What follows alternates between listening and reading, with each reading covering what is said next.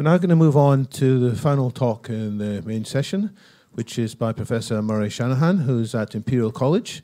He's a professor of robotics, but he's also recently produced a book on the technological singularity, which is a careful study of some of the challenges, questions about the rise of ever smarter software, ever smarter artificial intelligence. And we're going to hear from Professor Shanahan about the future of artificial intelligence. So, welcome. Thank you very much. So first of all, I just want to say that Anders, in his previous talk, said that no talk about the future that's any good fails to mention blockchain. And Anders is always right. So now I've got that out of the way. So. OK. How do I move on? OK, so really, the talk that I want to give you today is divided pretty cleanly into two halves.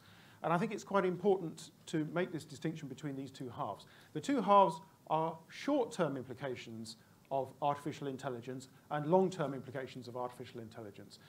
And when I say short-term, I mean 10 years, 20 years or so. And when I say long-term, I mean 100 years or more. And the thing is that we know a great deal more. We have a much better idea about how AI is going to impact on the economy and on society over the next 10 years or so than we do how it's going to impact on society in the longer term. But I think it's very important to think about both timescales, and it's also important to distinguish between the two. So this is sort of roughly what the talk is going to look like. I'm going to talk about near future stuff and near-term implications. Then I'm going to talk about human-level AI and longer-term implications. OK. So first of all, AI today. Well, there's a big audience here. You know, this is very impressive. And this is a sign of the fact that there is a great deal of current interest in artificial intelligence technology. It's interesting looking at the history of this because AI tends to go, interest in AI tends to go in cycles. There have been a number of cycles of hype followed by disappointment, and then hype followed by disappointment. So these are sometimes called, so when we get the disappointment, this is sometimes called an AI winter. And over the past few decades, we've experienced several of these AI winters. So for example, in the late 1980s and early 90s, after a great deal of enthusiasm about expert systems and that kind of technology, and everybody thought that that was going to lead to enormous economic impact and have a great lead to great change, and we'd soon have human-level AI, but it never really kind of materialized, and that was followed by a period of disappointment, an AI winter. But just lately, AI has been getting a great deal of attention again, so we seem to be in a new AI spring. So the interesting question is there something different about things this time? So signs of this possible new, or this new AI spring are things like interest in the media. So maybe some of you have seen all these films. So a lot of films about AI have been out lately, like Age of Ultron, Her and Transcendence, and Ex Machina, which is the one you must all see, because I was the scientific advisor on it. And then there's also been a great deal of interest in artificial intelligence within the media. And I'm sure that you've all heard these quotes before. But so Stephen Hawking said, I think it was about a year ago now, success in creating AI would be the biggest event in human history. Unfortunately, it might also be the last unless we learn how to avoid the risks. So pretty scary stuff from Stephen Hawking. And then Elon Musk said around the same time, I hope we're not just the biological bootloader for digital superintelligence. That's a kind of cooler way of putting it, I think, from a geek point of view. Unfortunately, that is increasingly probable. Now, these sorts of quotes gained a great deal of attention in the media. They sound very scary. They're great clickbait. They make for terrific headlines. And the media, had an absolute feast turning this into a very alarmist message. So I'm interested in going over a little bit, how scared should we really be? And then there's been a great deal of investment in artificial intelligence recently. So it's now, I think it was the beginning of 2014, so it's pretty old news now, but Google bought the London-based AI company DeepMind for about £400 million. They also, just prior to that, bought 6 robotics companies, including Boston Dynamics, who make these amazing walking robot platforms that were very well known within robotics before Google bought out the company. And then Facebook and Baidu set up AI labs and started hiring machine learning gurus. And recently, Toyota has set up a very large AI lab in Silicon Valley. So there's an enormous amount of commercial interest. And here are a couple of quotes from reliable financial sources about how much kind of growth and impact there's going to be in these areas. So according to a McKinsey report which was published in 2013, overall we estimate the potential economic impact of knowledge automation tools in the types of work that we assessed in this report could reach 5.2 trillion to 6.7 trillion. Not 5.3 trillion to 6. No, but 5.2 trillion to 6. Very precise bounds they put on this. Per year by 2025 due to great output per knowledge worker. Now by 2015, it's very hard to know what, well, I haven't read the report in great detail, so I don't know exactly the methodology they used or the terms that they used, the way they defined these terms, but there seems to have been some inflation in the last couple of years, because a report that was just published just last week by Bank of America Merrill Lynch, so they talk about robotics and AI market that will grow to 153 billion US dollars by 2020, but when they talk about the annual creative disruptive impact in 10 years at the same time, and they seem to be talking about knowledge workers as well when you look at the report. Well, they reckon that they anticipate 14 to 33 trillion dollars. Well, okay, so that's quite a lot of inflation in 2 years if they're talking about the same thing. Well, of course, we don't know exactly what they're talking about. I'm not an economist, but one thing I do know, these are very big numbers. Okay. So people are getting very, so if you're doing almost anything in business, you're going to be paying attention to these kinds of reports, and you're going to be thinking, we need to get into artificial intelligence. Okay, so what's the reality of this kind of thing, or rather, what underpins all of this sort of enthusiasm? So what underpins it are a number of factors. So there's certainly been some successes in a number of subfields of artificial intelligence research broadly construed. And the two most prominent subfields are machine learning and computer vision. And if this was a longer talk, I could go into some of the particular achievements that have been made within those two fields. But there isn't time to do that, so you just kind of have to take my word for it. Many of you will be familiar with some of those achievements within things like image captioning and computer vision for robotics and so on. So there's been some significant progress within those fields. And that progress is actually has been driven by, to a large extent, by what we see in the next 2 bullet points. So that progress has been driven by the increased computing power that is available to researchers.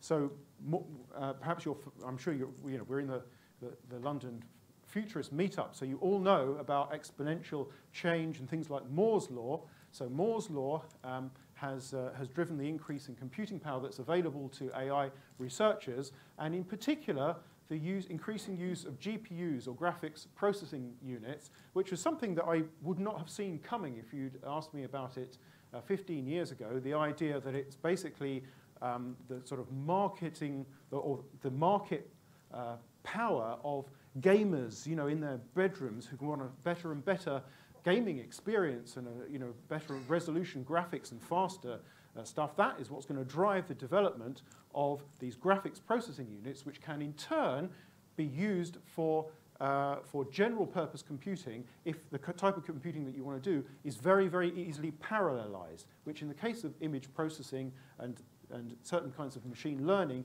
it is. So the availability of all of this extra computing power largely thanks to GPUs, has really pushed machine learning forwards.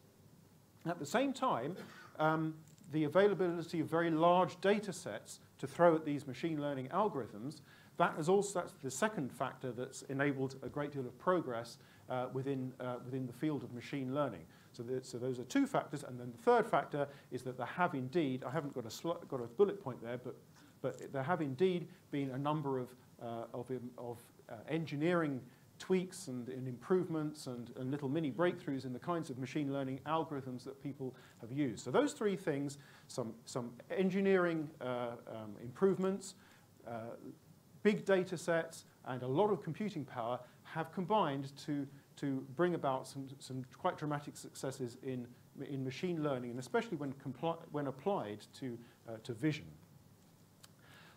Then, in addition, we have a number of other things that are driving the current sort of enthusiasm. So there's the prospect of the Internet of Things, of a very much larger number of everyday objects and artifacts that we find in our ordinary lives and in the cities and in our homes becoming Internet-enabled, which is going to contribute to the provision of very large data sets to these AI algorithms. And that's just going further in enabling them to pick out complex patterns and make better and better decisions. So, of course, this all leads to things like the significant corporate investment that we're seeing, the purchase of DeepMind and so on, and a very buoyant startup scene. I'm just looking for the time. Oh, there's a time up there. Right. When did we start, David? Do you... 20 minutes more, right, okay. Okay, so just to give you an example of one of the recent successes, this is, so Google, why did Google buy DeepMind? Well, this was one of the main demos that they presented. This is DQN, that's the name of the little system, and Google DeepMind's, or DeepMind's DQN, what it does is it learns to play a suite of these retro Atari games like Space Invaders.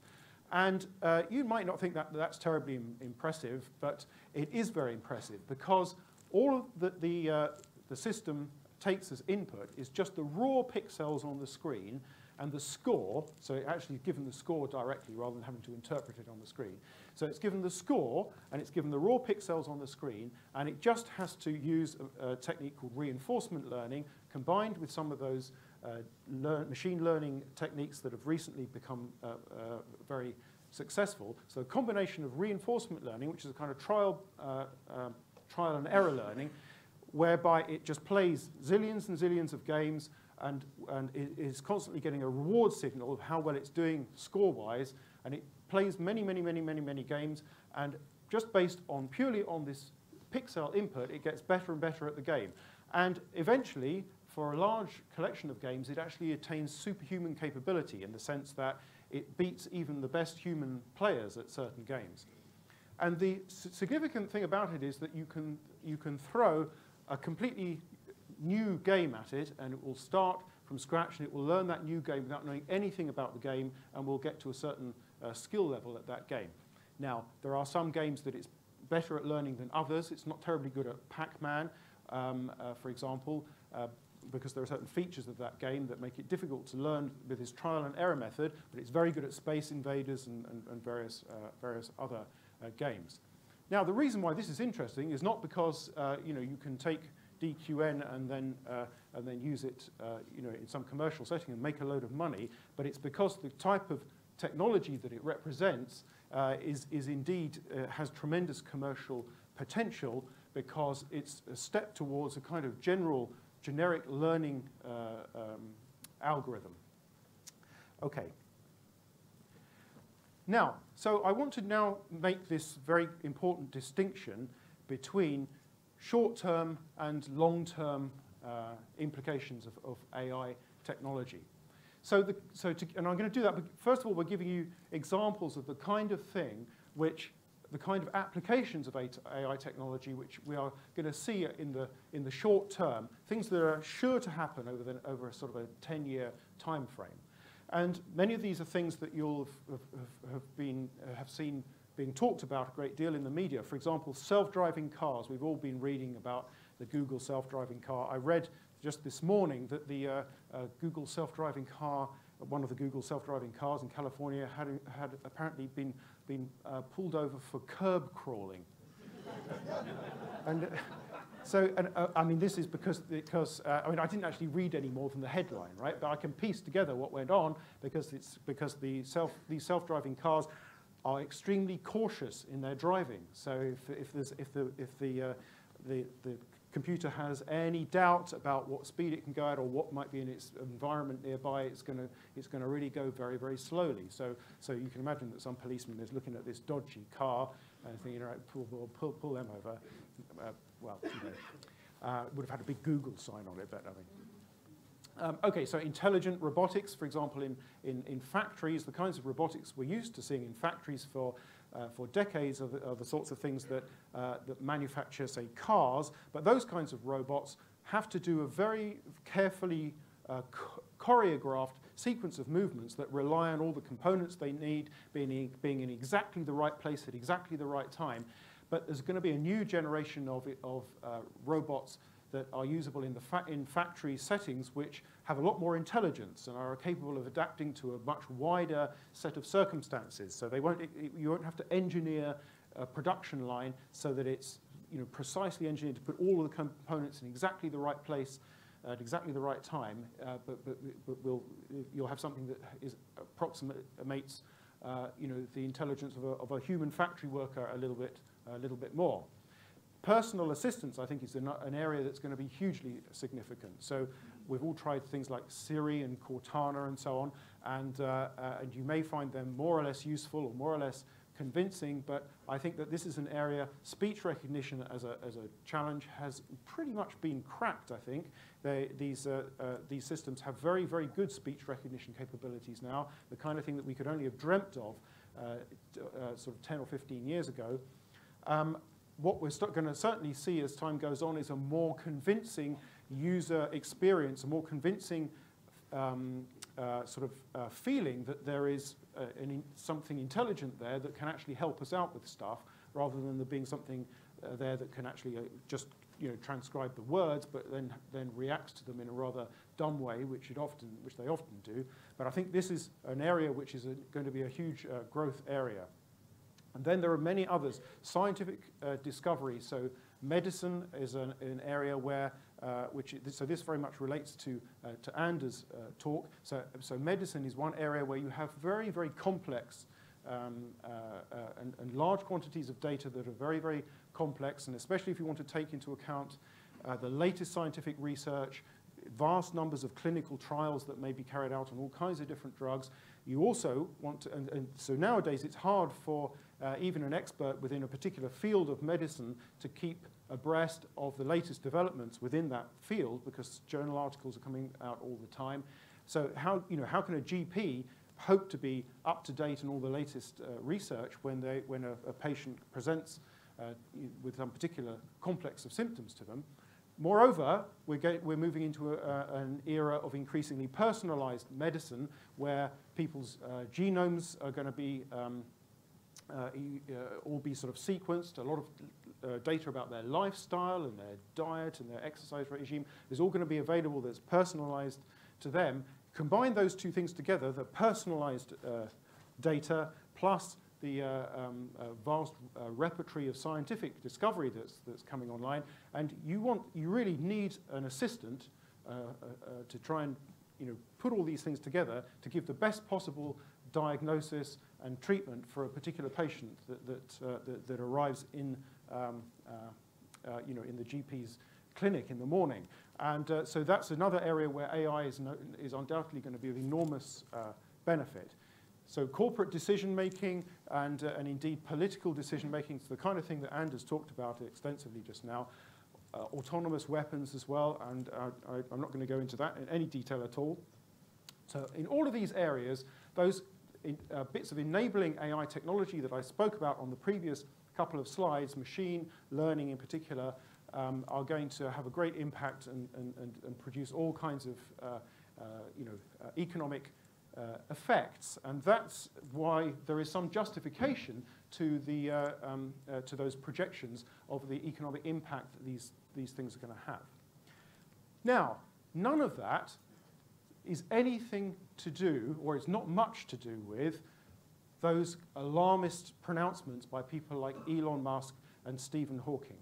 And that's because when Elon Musk and Stephen Hawking are talking about artificial intelligence, they're not talking about these kinds of AI tools that are going to have this short-term impact. They're talking about human-level artificial intelligence, the kind of thing that we see in science fiction films. So when if, as I hope you all have, seen Ex Machina, or other not quite so good science fiction films that feature artificial intelligence, then nearly always what you see is human-level AI. So Ava in Ex Machina undoubtedly has a kind of human-level intelligence, and so this is what we're kind of used to. The sort of public perception of AI is that that's what it is. It's this kind of thing that we see in the science fiction films.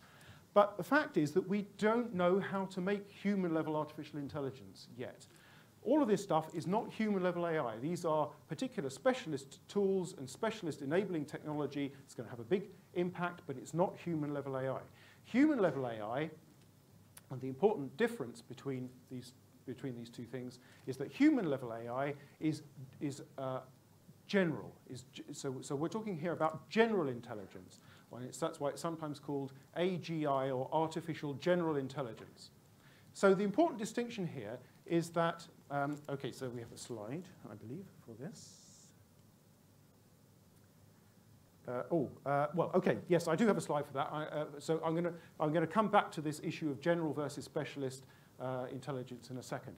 But I've just got a couple of slides, but in fact I'll gloss over these a little bit, about some of the short-term. So in addition to all of the excitement about investment and all of the positive impacts that I'm very confident this kind of technology will have on society, but there are also some issues. And one issue is technological unemployment. So, and in fact, that's, again, is the kind of thing that deserves the whole talk all to itself, because I don't think we really know how this is going to pan out economically. So of course, since the Industrial Revolution, we've had many examples of jobs that have disappeared thanks to automation. We don't need as many people who are expert, horsemen or women.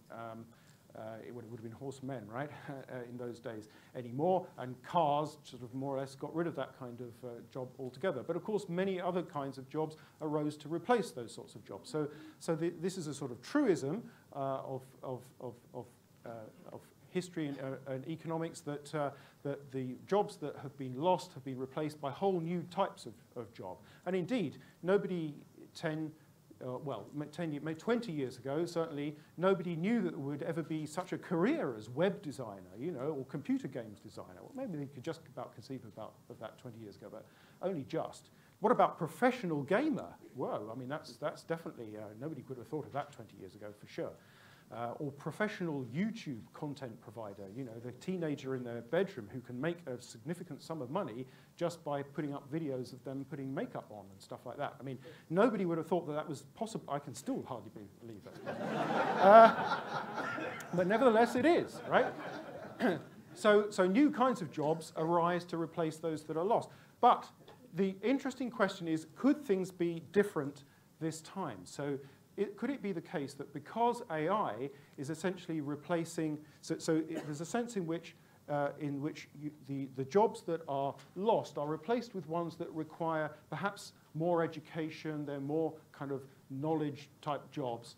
But what's happening now is that because it's AI, we're kind of squeezing that little sort of region of jobs that can be done by humans with their distinctive cognitive skills.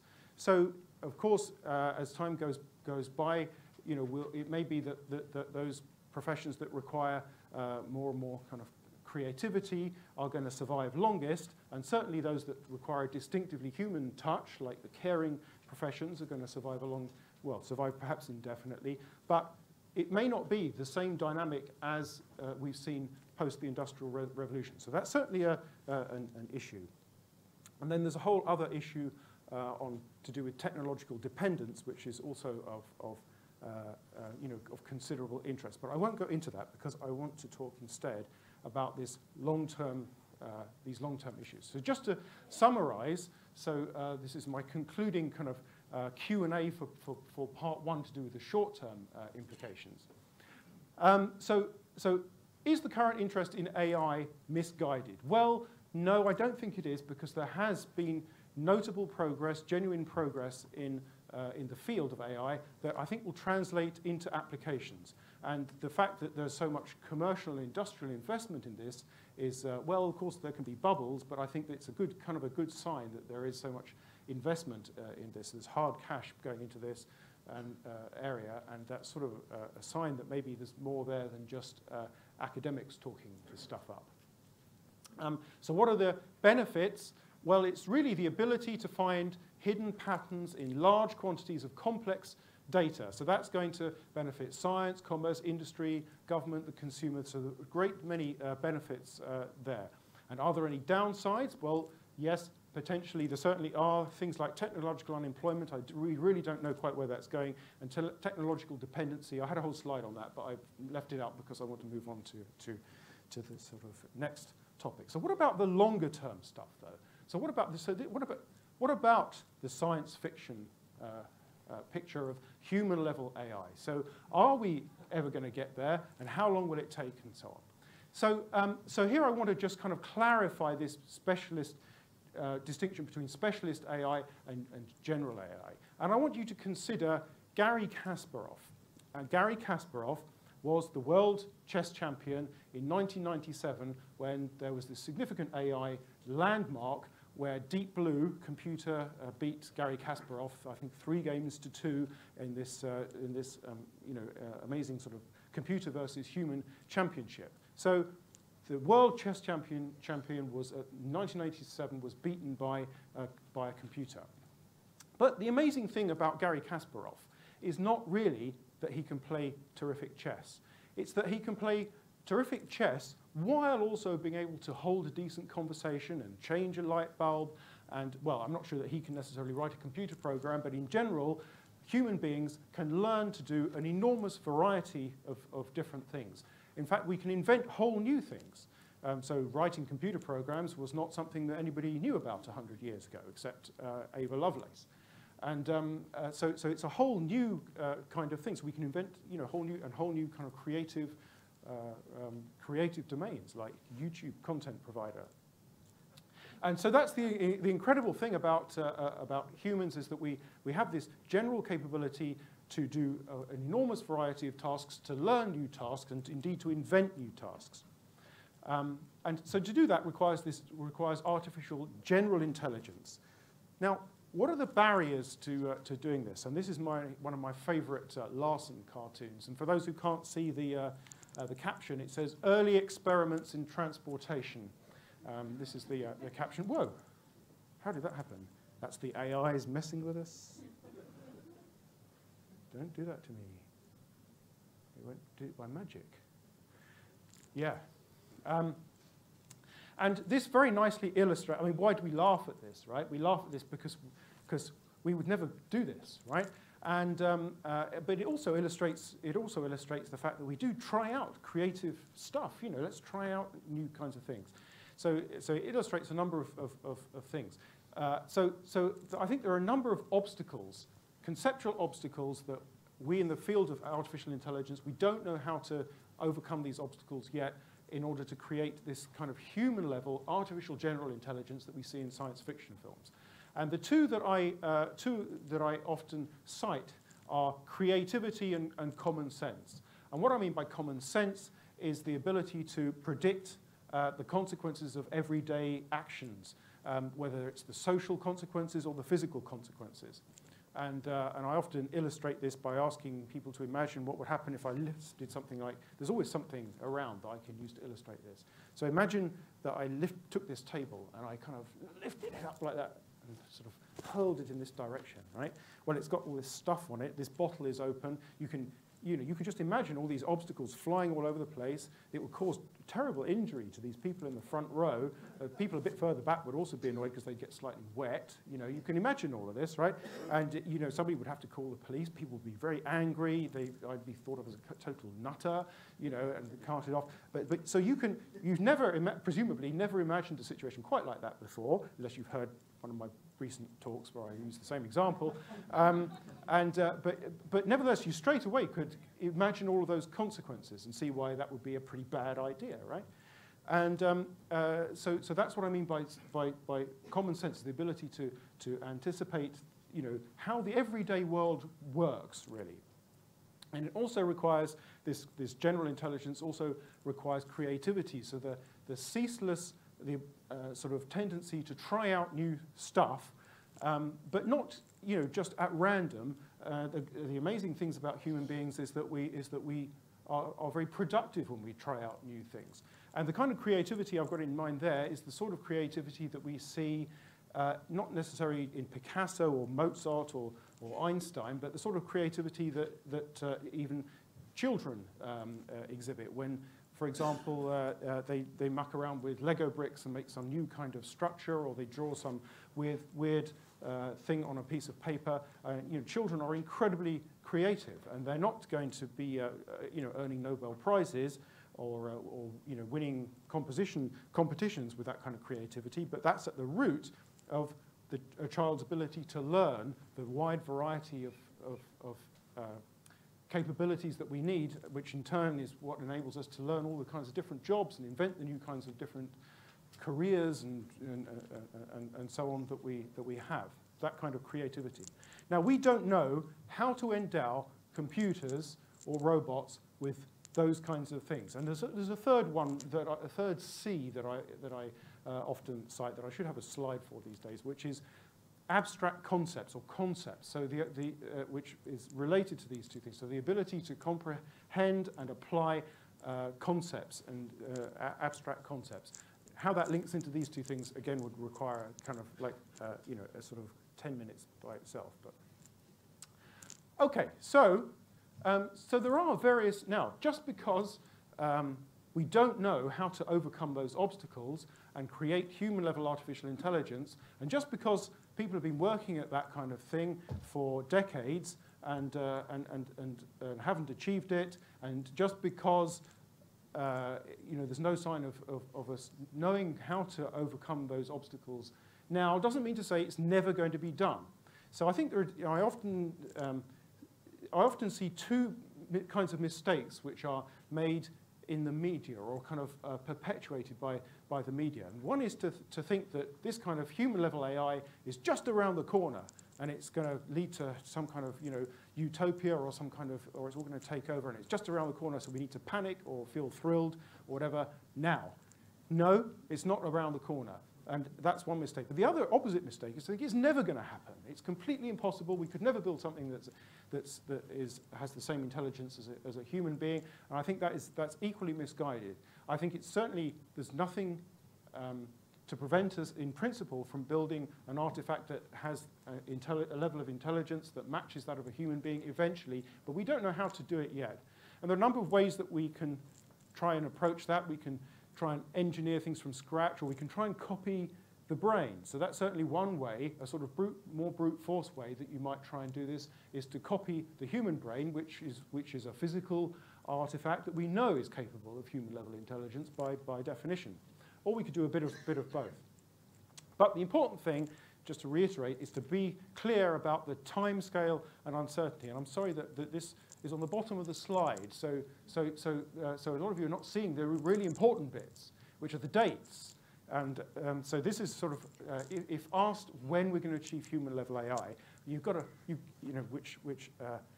got to make something up, right? So this is the kind of stuff I make up when I'm asked to predict when we're going to achieve human-level AI. I say, well, I think in the next 10 years or so, we're going to have specialist AI, the kind of thing that I was talking about earlier on. It's going to have significant economic impact, and that's very likely, near certainty. From sort of 2025 to 2050, well, you know, maybe we'll start making, who knows when one of those conceptual breakthroughs may be made to do with creativity and so on. So 2025 to 2050? Well, human-level AI, I think it is possible, but still unlikely. 2050 to 2100, well, human-level AI, increasingly likely, but still not certain. So this is my kind of time scale. That's the sort of answer to that question. Okay. Now, here's another little theme that often arises in this context, that of superintelligence. And indeed, of course, Nick Bostrom's book, which some of you will be familiar with, is called Superintelligence. And indeed, there isn't just so now we're well into the realm of distant, long-term speculation, and that's the important thing to preface this discussion with. It's long-term speculation. But just suppose we did manage to make human-level artificial intelligence, the kind of thing we see in science fiction films. Well, the interesting thing then is that, well, there's no reason to suppose that humans are the pinnacle of intelligence, are the sort of the limits of what is possible in terms of intelligence. And indeed, a human-level AI, which isn't constrained by biology, could be made smarter in a number of very straightforward ways. So first of all, we can imagine, depending on how we've constructed it, simply accelerating it, so simply making the thing that we've built work faster. We can also parallelize it. We can make lots of these things and perhaps make them all work faster. We can also do some sort of simple things that we can't do to real brains, but would be much easier to do to an artificial brain in a silicon substrate. We can, for example, just increase its memory capacity. So there are a number of very straightforward ways that once we built human-level AI, built something that is liberated from biological constraints, then there are some very simple and straightforward ways in which we could make it smarter than human-level intelligence, superhuman-level intelligence, or super-intelligent. And there's the possibility of so-called recursive self-improvement. So we can also envisage that, well, one of the things that a human-level AI is certainly going to be capable of doing is making a human-level AI, because we're humans and we just did it, right, according to this hypothesis. So that means to say that the human-level AI can make human-level AIs, and indeed it could make AIs that are a little bit smarter than itself. And that should mean that that those AIs, its successors, are able to make even smarter AIs.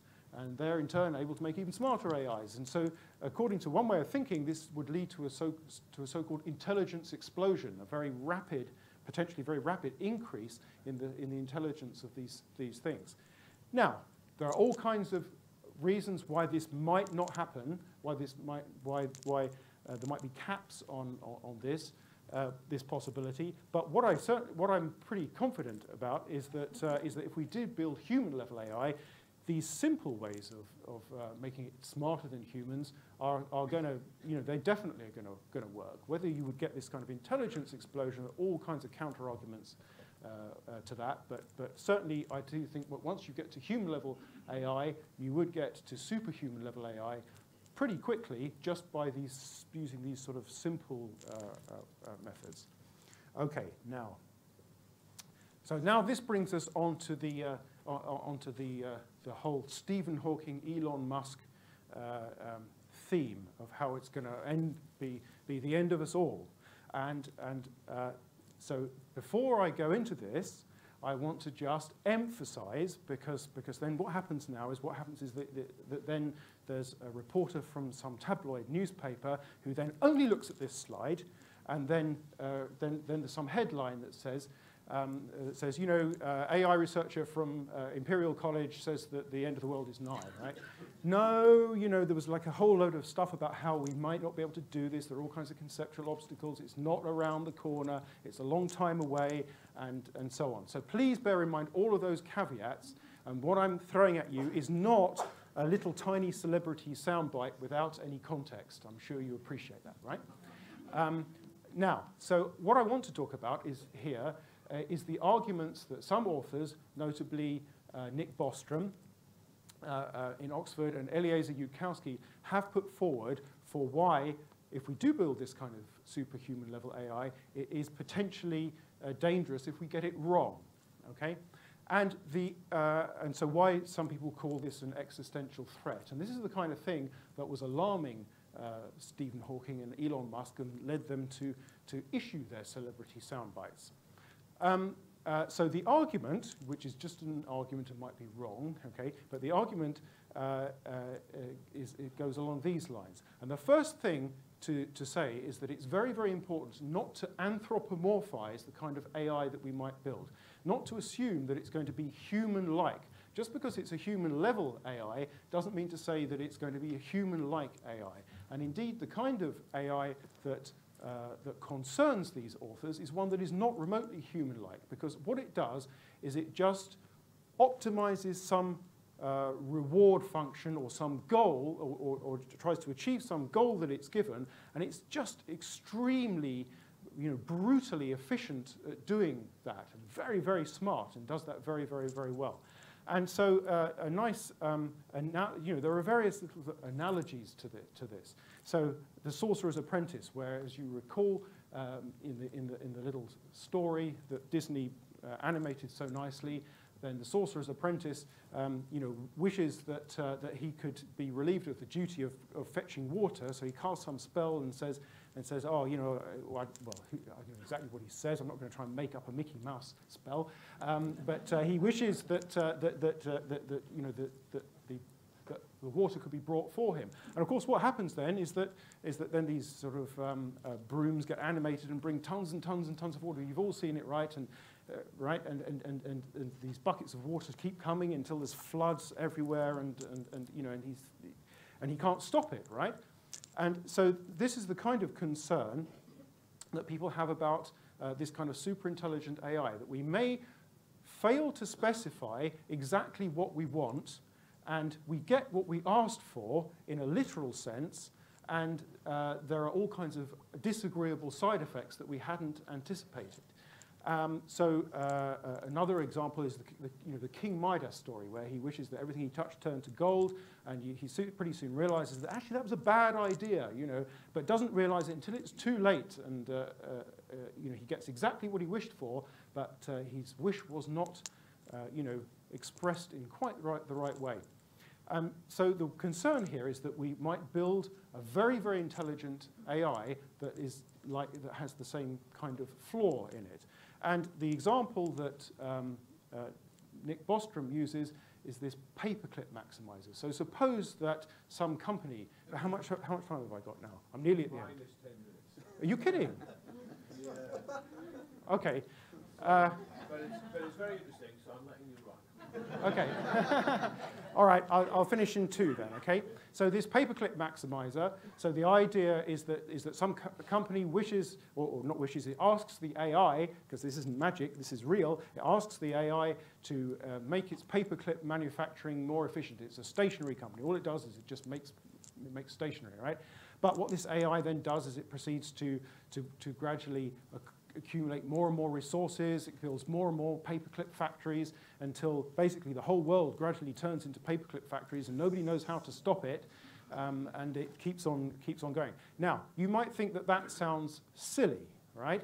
And all I can say is that in order to convince yourself that there is a case to be answered there, you really need to read their arguments and not just dismiss it as silly out of hand. So indeed, there are counter-arguments to why this kind of thing may not be a worry, and all kinds of ways we might address this concern. But you do really have to read the arguments of these authors before you dismiss it. Okay, so I'm going to finish now. So this is my concluding question Q&A. Are we about to build human-level AI? Well, probably not within 10 years. Will we ever build human-level AI? Probably within 100 years, I would say. What will it be like? Will it be human-like or not? Well, we really don't know, but we can speculate in an informed way. And will it be safe? Or maybe not. So what should we do? So we really need to start thinking about these issues right now. So I'll stop there. Thank you.